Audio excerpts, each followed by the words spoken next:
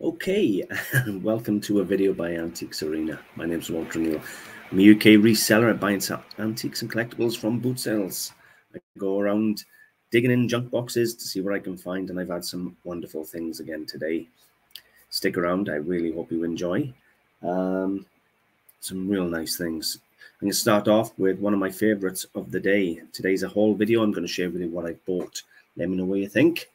Feel free to comment and give your opinions. So we're going to start off with this absolutely just gorgeous, beautiful, fine cut crystal with a sterling silver top, fully hallmarked. And it is hallmarked from 1917 Sheffield. And the maker's mark, if you bear with me a second, was Lee and Henry Wigfall. There's a name in it, Lee and Henry Wigfall. I open the top up, and it still has its original stopper in good condition. So 1917. I didn't realize people were actually producing things like this at that time, with the World War and all that going on. But this is a big example. Well, it takes two hands to go around these up beaut. I purchased this along with this, which is a sterling silver 1937 by AD Brothers toast rack. Now I can tell you, I sell all my silver on at about £1 a gram, unless it's somebody really, really good like Jensen or something like that. But my standard antique silver or collectible silver goes out about £1 a gram. That's 40 grams. So I'll be asking £40 for that toast rack. And it's in good condition. I only paid £50 for the both. So I paid around $70 for the two pieces. That's going out for 100, maybe even 125 on the website. It is spectacular. It is beautiful, and they do not turn up anymore. You just don't see them this quality. And when you do, you certainly don't buy that and that for £50. So that's a cracking start to my day. And I mean cracking, beautiful. Then I purchased this. I haven't actually dated this one, but we have a sterling silver picture frame with sort of cherubs on either side by William Cummins. Massively known name, massive name. Now I've paid £40 for this. It is fully hallmarked, just down here. I don't know whether you can see them, but there. Full set of hallmarks. I should have dated a few, but I didn't. It's a bit dirty. It needs a bit of a clean to read them tidy. But you can clearly make out William Cummins. Now I paid £40 for this one. And I'd like to think I'm going to see about 95, 85, 95 pound for a beautiful piece of William Cummins silver like that. So I don't know what the weight is. Out of curiosity, if I pop the glass out on the back out.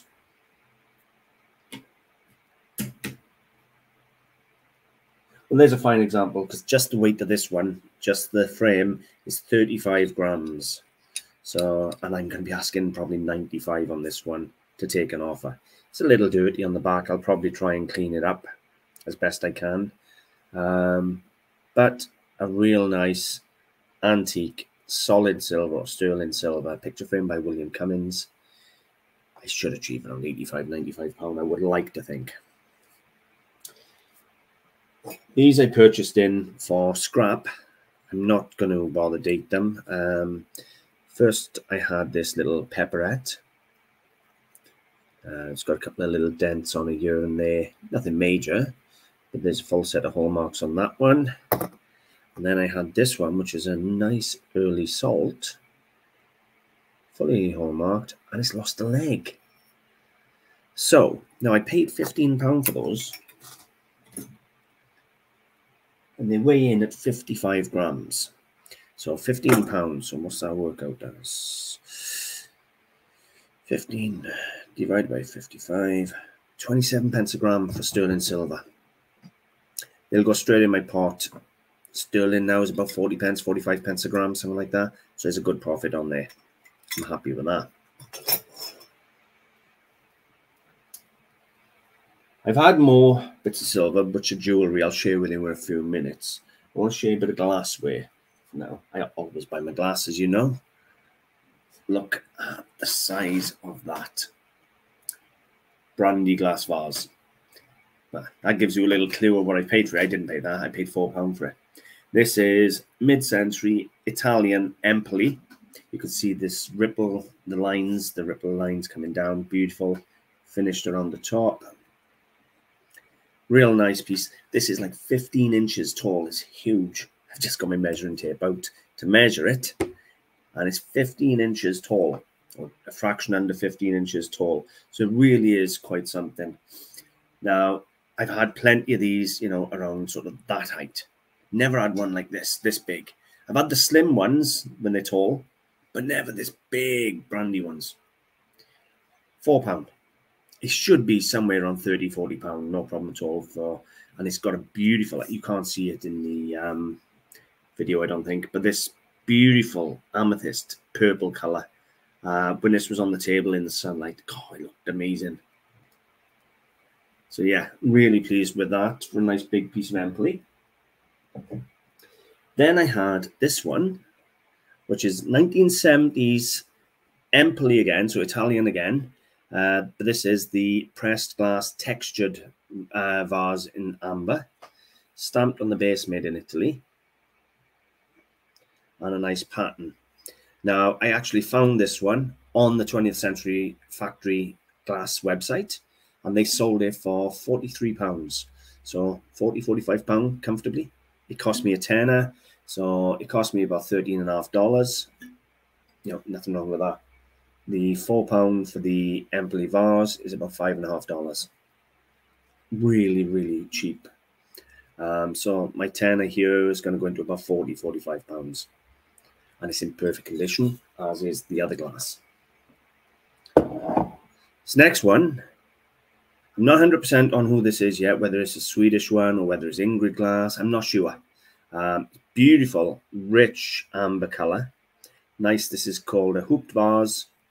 Now, when you look at the top, you can see that there. It put a couple of people off at the boot sale and allowed me to get it for £1. I've had it under an eyeglass. It is not a chip. It's just a dent in the glass. It is not a chip. I've had it under my jeweler's loop, and it is 100% not a chip. So I'm really pleased with that. It was £1 because they thought that was a chip. £1. It's not going to be fortunes. It's going to be around £20, something like that. But for £1 into 20, you put £1 in the bank, and in 10 years' time, you might have £1 3p.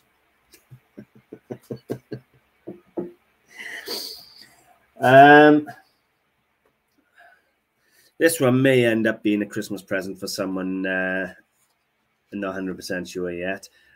We have a bit of Swarovski crystal. And if I give you a little look at the back, gives you a clue, it is a rocking horse. Beautiful little thing. In this box. Don't think it's ever been out of this box, but don't want to drop in. Take it out. Look at that. Swarovski crystal. Absolutely stunning. Rocking horse. Mixture of the crystal and a bit of metalware. It has got the Swarovski swan underneath. So it's the later, not the early ones. The earlier stuff's got a block S for Swarovski, but beautiful. Cost me a £5. But I would think if I was putting it up for sale, it's £20–25, no problem at all for a Swarovski rocking horse. But as I've said, that one may end up being somebody's Christmas present yet. I don't know. Beautiful thing though. Swarovski's a name I always buy. And I had a set of this Royal Doulton crystal, handmade in England. And I have a set of, make sure they don't come out, 4 napkin rings. Now, I don't think they've ever been used because they've still got their stickers on them. So you've got 4 crystal napkin rings by Royal Doulton. I'll give them a little wipe over. It cost me £2, so not even $3. And well, they're worth £10 or £15 for a set of napkin rings in the box, you know. On this, we're obviously at the fivers, like $7.50, you know, it's really cheap. Where do I go next? I got stuff everywhere. It's been a busy few days of buying, I tell you. This is a little Osprey's ball, probably out of their souvenir shop. However, it has 7 signatures on there. So you can see the 2 there. There's another 2 there.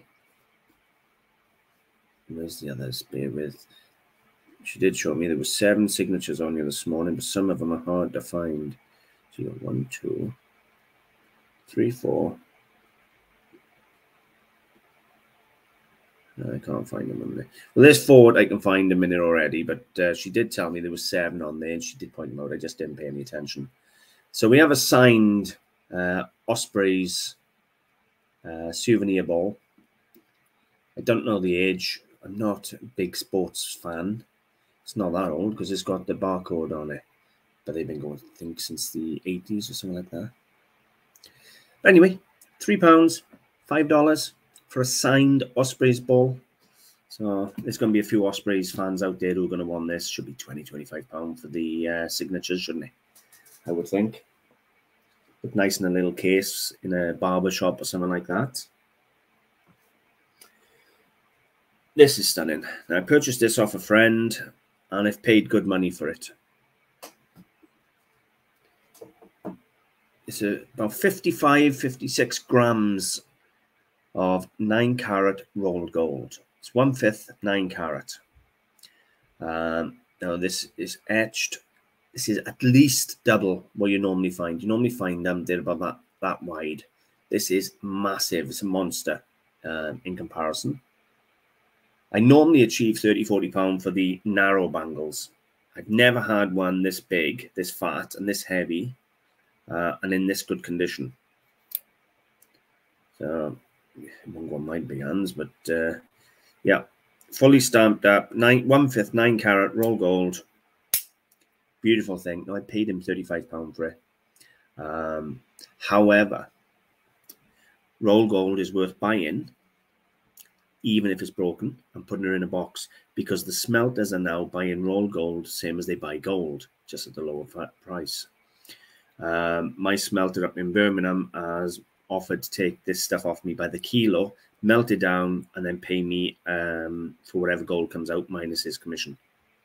So, but this one, I think, should be somewhere around £70, £75 comfortably, maybe more. Such a beautiful thing, so I'm really pleased with that.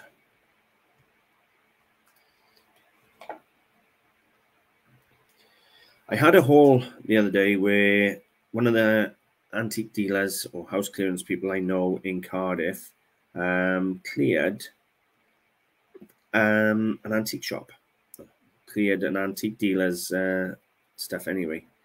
And there was a couple of pieces I forgot to put in the video. So we have this first, which is a yellow metal, possibly gold, haven't tested it yet, possibly roll gold, with a little bit of onyx or carnelian maybe in the top, I'm not sure. And it is a pencil holder. So that doesn't owe me anything because it come in with the £120 I purchased the other day haul, which was absolutely amazing. Really, really amazing. And I had this little, beautiful little pen knife, pocket knife, pen knife, whatever you want to call them.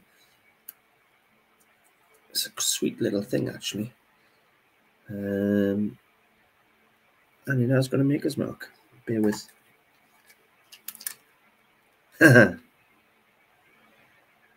It's got a maker's mark of Harrods. So I got a beautiful antique pen knife from Harrods. Well, I'll have to look that up for price. I can't guesstimate that. I was going to say it's like £10 or £15 for such a beautiful, sweet pen knife, but with the Harrods name on it, it may be quite a collectible little thing. I've had little bits of silver. So I'm going to show you 3 little pieces of jewelry now. First of all, we have this almost slab of cheese. It's the only way I can say it. It's like a slice of cheese. But it is fully stamped up 925 on the back. Little pendant. So I had that. I had this, which is just, again, just a curved bit of silver. But again, it is fully stamped there. And I had this, which is fully stamped up. And I'm not sure if it's a bit of like lucite. It's got all the flowers encased in lucite. So we have a sterling silver and lucite heart pendant. Silver chain, silver around the edge of the pendant. Those 3 pieces cost me a £5 for the 3, which is about $7. I purchased a job lot of 4 or 5 pieces down in Splott of jewelry. Only 2 of them turned out to be silver. I paid a tenner for the lot of it. And if we say I'll get £1 or 2 back each for the others, these owe me about £6 for the pair. So first of all, it is that one. So let's say it owes me £3, maybe £4, fully stamped up cubic zirconia and sterling silver. So beautiful little ring. Should be, you know, £10 or £15, no problem at all for a nice silver ring like that online. Then we got this massive thing here. Wouldn't that be nice if I was a diamond? But well, I'd be a millionaire. It's huge. 925 again, little silver ring again. So let's say about £6, £7. So they owe me about $10 for the 2 silver rings. I've had some silver coins, but they're not worth really mentioning. They're just gone in the scrap. But in amongst them, I purchased this. Upside down.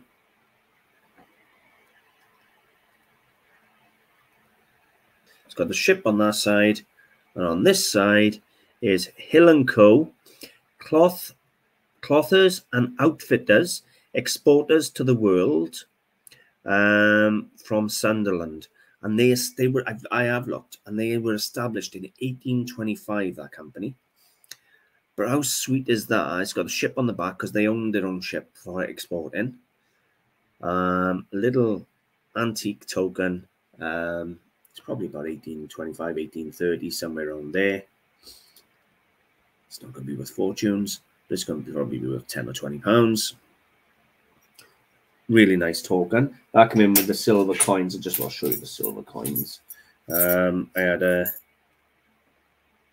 silver half crown, but it's 500 grade. It's 1946. Has to be before 19. Oh, no, I can't think now. I think it's 1926 and under. No. Sure, I can't remember. Was it 1921? I can't remember. It's been that long. Silver.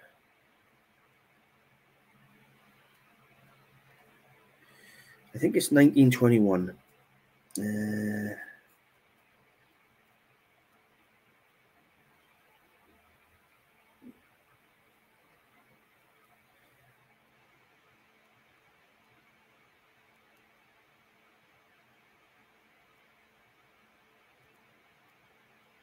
I can't get it up.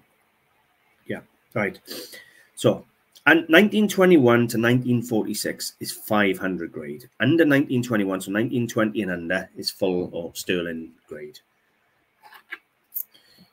Been a while since I've been buying coins. So I got lots of little coins, little threepences and things like that. They're all just going to go in the scrap pot. They're all worn, all got holes. They only come in for a couple of pounds from all.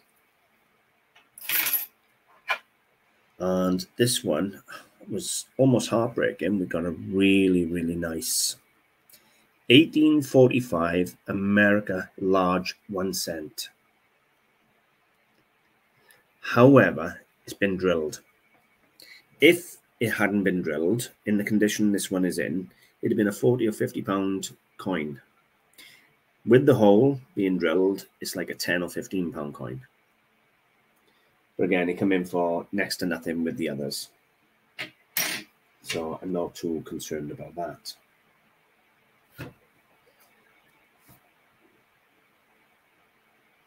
This one was pretty much gifted to me. It was given to me for 50 pence. And we have a porcelain, so early 20th century, probably German porcelain. It's got some numbers on the back down here, which are 1571, I believe. So we have a little German porcelain lady, and this would be a pincushion.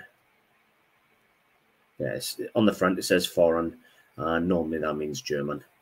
So you'd have something on the bottom here for like a pincushion. So we've got a little half doll, porcelain half doll. That was 50 pence. And they range sort of from £5, £10 all the way up to £100, depending on rarity. I don't think it's that rare, but 50p, it was okay. What are we at? I think that might be all I want to put in today's video. I've done that. Yeah, I think that's all I'm going to put into this video. I've gone through my little pile here, so I don't know what you think.